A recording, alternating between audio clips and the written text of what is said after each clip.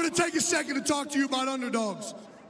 I know Lane and Chris just talked about this, but I don't think that it's been beat home enough. Howie Roseman, a few years ago, was relinquished of all control pretty much in this organization. He was put in the side, he was put in the side of the building where I didn't see him for over a year. 2 years ago, when they made a decision, he came out of there a different man. He came out of there with a purpose and a drive to make this possible. And I saw a different Howie Roseman, an underdog, Doug Peterson. When Doug Peterson was hired, he was rated as the worst coaching hire by a lot of freaking analysts out there in the media. This past offseason, some clown named Mike Lombardi told him that he was the least qualified head coach in the NFL. You saw a driven Doug Peterson, a man who went for it on 4th and down. Went for it on 4th and down in the Super Bowl with the trick play. He wasn't playing just to go mediocre. He's playing for a Super Bowl. And it don't stop with him. It does not stop with him. Jason Peters was told he was too old. Didn't have it anymore. Before he got hurt, he was the best freaking tackle in the NFL. Big B was told he didn't have it. Stephen Wisniewski ain't good enough. Jason Kelce's too small. Lane Johnson can't lay off the juice. Brandon Brooks has anxiety. Carson Wentz didn't go to a Division I school. Nick Foles don't got it. Corey Clement's too slow. LeGarrette Blount ain't got it anymore. Jay and John can't stay healthy. Torrey Smith can't catch. Nelson Aguilar can't catch. Zach Ertz can't block.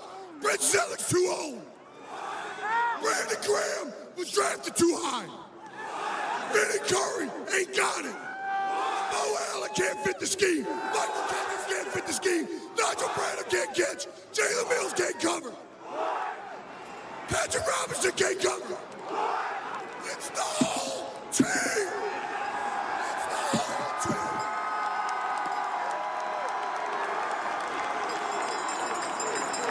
This entire organization was a bunch of driven men to accomplish something. We were a bunch of underdogs. And you know what underdogs is? It's a hungry dog. And Jeff Stoutland has had this in our building for 5 years. It's a quote in the O-line room that has stood on the wall for the last 5 years.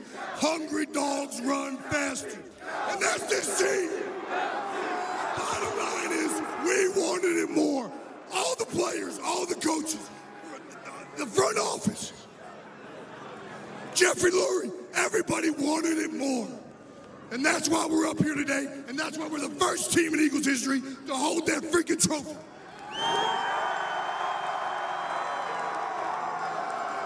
And you know who the biggest underdog is? It's y'all, Philadelphia. For 52 years, y'all have been waiting for this. You want to talk about underdog? You want to talk about a hungry dog? For 52 years, you've been starved in this championship. You know what's up.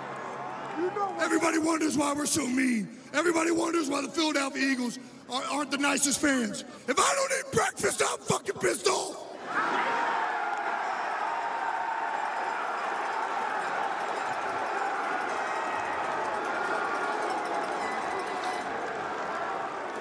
No one wanted us.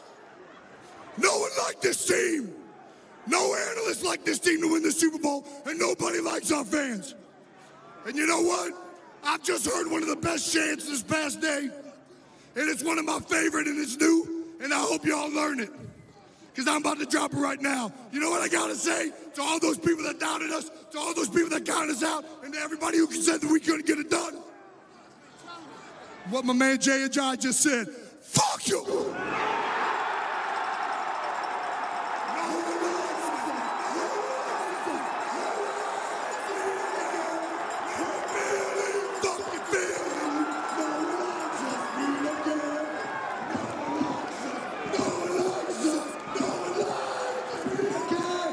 We're